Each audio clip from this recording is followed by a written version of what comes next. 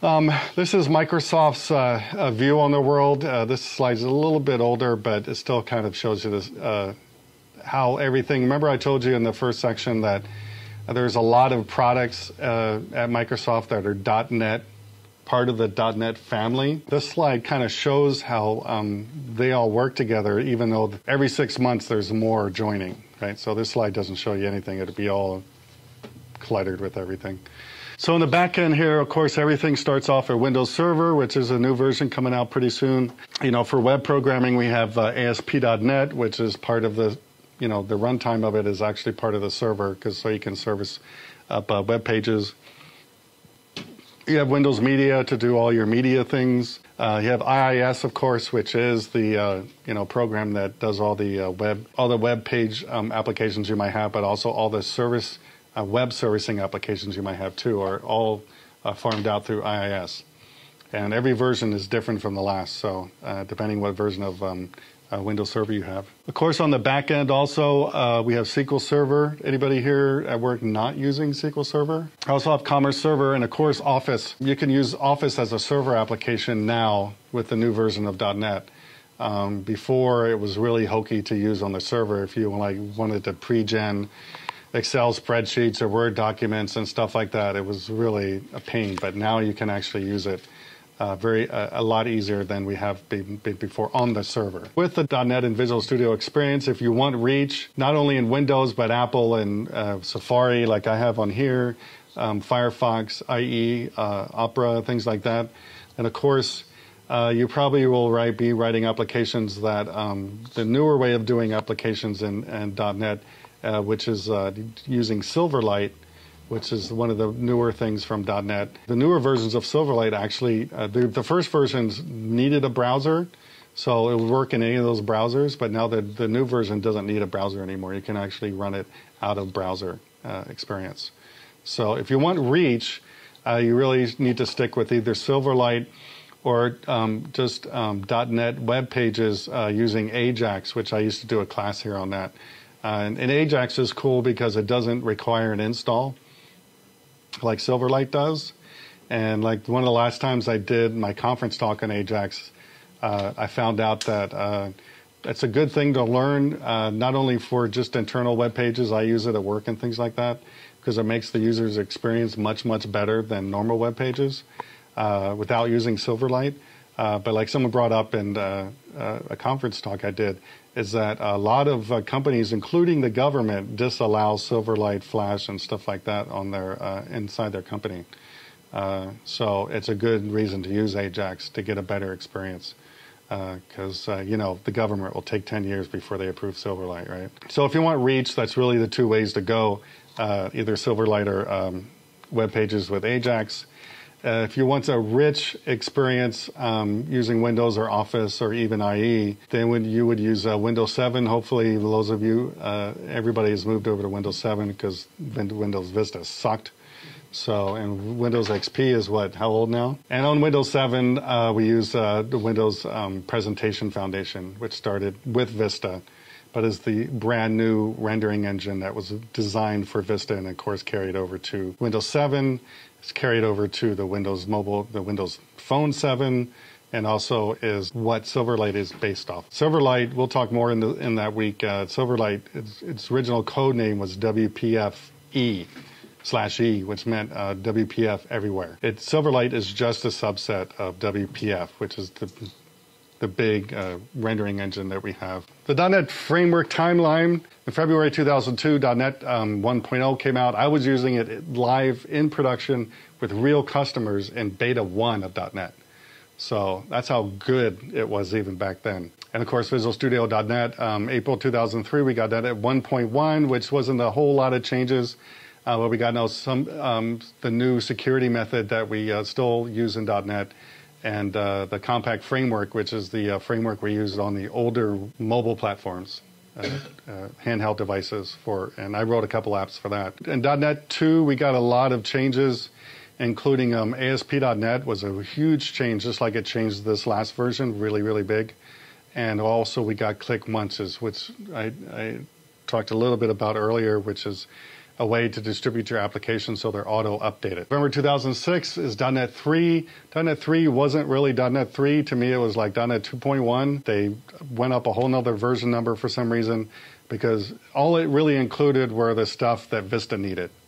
And that was WCF for communications, WPF for presentation, WF for workflow. 2007, we got another big version, .NET 3.5, which Ajax, which I talked a little bit about earlier, was built in as opposed to an add-on before.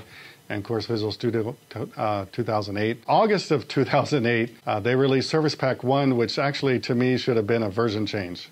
Because there was huge changes in Service Pack 1, the biggest I've ever seen. That included the NET Framework, which you guys get to hear a lot about because that's all I do at work pretty much nowadays, and I do all my half my conference talks every year all about the NET Framework, which is the new way to do data access. ASP.NET Dynamic Data, which is actually part of that. ADO.NET Data Services, which is part of the NET Framework Services. New Silverlight SDK in beta.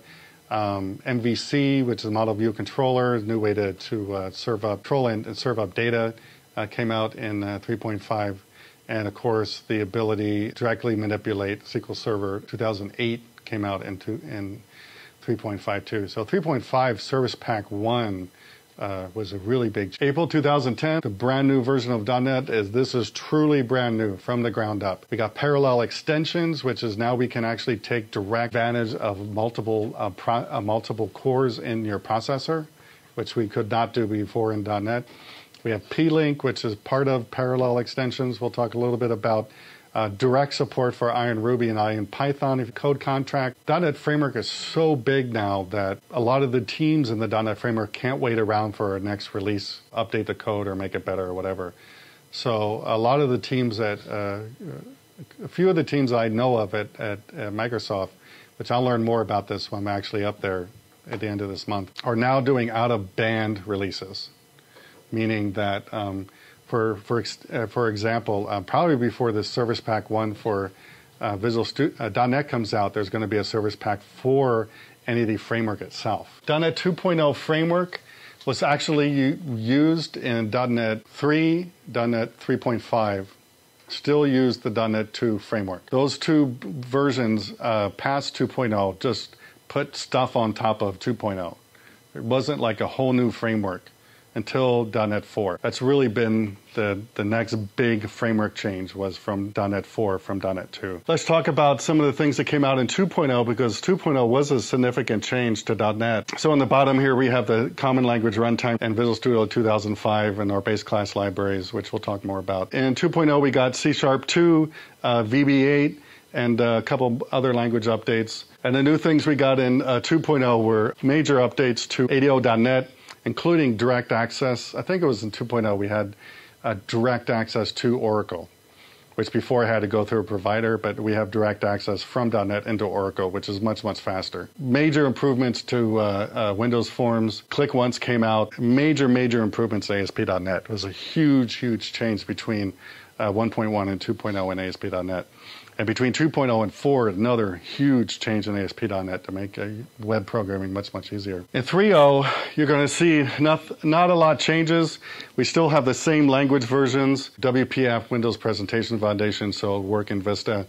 Also workflow, WCF, which is the new way we do all of our remoting data communications in .NET through WCF one way or the other now. That's what came out in 3.0. 3.5, we got major improvements to Ajax. Ajax was actually built, not only made better, but built into the framework, where before it was just an add-on. Silverlight came out in 3.5. We also had some improvements to WCF, which includes REST, which is actually one of the talks I do this year at conferences, and actually what my whole big project at work is based off of is the REST communication, which is the new way most people are doing communication across the wire now is through REST. And Microsoft's flavor of REST is called OData. So if you hear OData, that's Microsoft's take on REST. We got Link to SQL, which quickly died in 8 months, which is a really easy way to model, to make an object model on top of SQL Server, period. We got a new version, C#3 and VB9. So we got a lot of language enhancements in 2.5 and generics and lots of really cool things that we still use now. extensively. NET Framework back then was an add-on. A lot of new features for ASP.NET and Ajax, not as much between 1.1 and ASP.NET and 2.0. Updates to WCF, which included WS star, JSON, REST, syndication, POX, and all those kind of things. Workflow and Ajax integration better with WCF. So Service Pack 1, so we got NET Framework built in. With NET Framework, we got something called data services, which allows you to literally one line of code expose your data through REST. Dynamic data, which is part of the NET Framework stuff, Ajax browser history. We have got some partial trust things and stuff like that in WCF. Lots of ADO.NET enhancements for 2008 NET Framework. Data services, ClickOne's branding, .NET client profile. So one of the problems with .NET that we experience at work, .NET Framework is a huge install, very big, and people don't like installing it before and waiting for it to install, before they can run their app. And even though all the newer versions of Windows comes with the framework on it, almost guarantee you it's not the one you're using. So you have to go through the install. The install contains everything, server-side code, client-side code, all the communication, everything in that big framework. But that's what people complained about. Even if it was on a DVD, or you can automatically install it from Microsoft if your program requires it, right? And that took a while. Users don't like to wait, right? What do they do when they wait? Start clicking and doing stupid things, right? Remember, users are a 4-letter word. With the client profile, you can actually, if you program it correctly, you can actually just do one little checkbox in your program setup, and that basically denotes that your client uses a subset, which is basically just the client subset of the .NET Framework, which means none of the server stuff and things like that, right? So then you can, now there's 2 installs, right? There's the client profile install for the .NET Framework, which is much smaller than the whole monster. So you can do that in your client side now, is just install the client side pieces for the framework and not the server stuff. It makes your user experience a lot better. So 4.0 was a huge change. So like I said before, .NET 3 just sat on the top of .NET 2. .NET 3.5 sat on top of .NET 3 and 2. And .NET Service Pack 1, 3.5 sat on top of 3.5 and 3 and 2. With 3.5, we were able to multi-target applications from Visual Studio, meaning that in Visual Studio 2008, I could write a .NET 2 application, a .NET 3 application, or a .NET 3.5 application, right? Because they all were basically sitting on top of the same framework. You could do multi-targeting. You didn't have to install a whole separate version of .NET just to target those different frameworks. So 4.0 is a brand new framework. Everything is brand new in 4.0. We have C#4, VB10, F#, and some new things coming down the line like the M language and stuff like that. So brand new versions of all that. F#, it's the first version of F#. Visual Studio 2010. We had major improvements to NET Framework. So NET Framework is greatly improved, and we also got built-in data services. Then we got better MVC, Model View Controller, huge changes to Ajax. Ajax is actually open source now. Huge changes to ASP.NET in 4.0. It's like a whole new thing in 4.0, just like from 1.1 to 2 is almost brand new, and now from 2 to 4 it's almost brand new. Port for Dublin, which is the new Windows Server, if you guys have heard about that. That's the code name for the new Windows Server. Workflow was basically completely rewritten. Workflow worked like any other first version of something in .NET. They decided they needed to trash it and start over again. So they did. It's a lot better now. Much, much better. And based on XML. Got some brand new security. So we got something called WIF, Windows Identity Foundation, which is a really awesome way to do security now. Much, much better. 4.0, we got the new version of Visual Studio, which, by the way, was rewritten all in WPF. So most of Visual Studio now is written in .NET and uses WPF. So we get a lot of really cool features we haven't had before. Brand new language versions on F#. Huge base class library improvements, including extensibility, which is one thing I really like, and I spend a lot of time writing these things. Parallel computing. Those of you who know how processors work, right? Windows and or Intel have been faking multiprocessors for a while now. 5 years ago, you could look and there'd be 2 different graphs going on and go, what the hell is that? It was just faking it. It's hyper-threading or something like that. Now, almost every computer you buy actually has multi-core cores on it, right? That has got a 2-core. Most new machines all have 4 cores on it, things like that. So now we have true multiprocessing on our processor, but in .NET, we never were able to target that. Yes, the processor will farm it out on the different cores for you, but a lot of times not near as efficiently as you can if you know what you're doing. Last year when I was at Microsoft, I saw this really cool ray tracing demo that with 1 processor and then 1 core and then 2 cores and 3 cores and 4 cores, you won't believe how fast that sped up. So when you're doing complicated renderings, like I know some of my friends that write stuff up in Immunology do with WPF, it dramatically speeds things up if you can move that work off into different cores. And so it's really, really good for visual things. The other thing parallel computing is really, really good for is number crunching. To get your number crunching off into different cores and have it all come back together at the end. So to me, that's one of the huge, huge improvements in .NET is we can actually take advantage of multi-cores now. Like I said, huge changes in ASP.NET, Ajax, NET Framework, WCF Data Services. I think we talked all about that. A lot more testability built into the Visual Studio family now, which we didn't have. It's always been getting better, but now we can do some really cool things on testability in .NET and Windows Identity Foundation. Parallel computing. With parallel computing, we have the new parallel task parallel library. Really, really simplifies multi-threading. Not only doing the different cores, but doing multi-threading. You can do expressions or list of works expressions, automatic thread pulling and notifications. Even with the link, which we'll talk about later, you basically just do one little extra thing at the end of your link call, and it automatically parallels it and does it multi-threaded. You don't do any work really. So it's a lot easier to do asynchronous delegates, worker threads, all these kind of things. Much, much better. Still requires .NET synchronization code and of course parallel link library. So architecture, the common language infrastructure is a language-neutral platform for application development and execution. Like I said before, the CLR is really a lot part of this, is the common language infrastructure and the CTS. Assembly, so every unit, anything that get executed in .NET is what we call an assembly. So every EXE or DLL you create in .NET is an assembly. We don't call them DLLs or EXEs, we just call them assemblies. They're kind of a generic name for everything in .NET.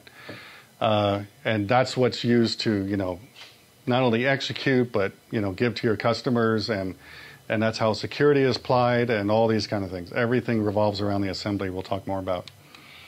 Metadata, all assemblies have metadata inside of it, whether that be just strings or graphics or things like that.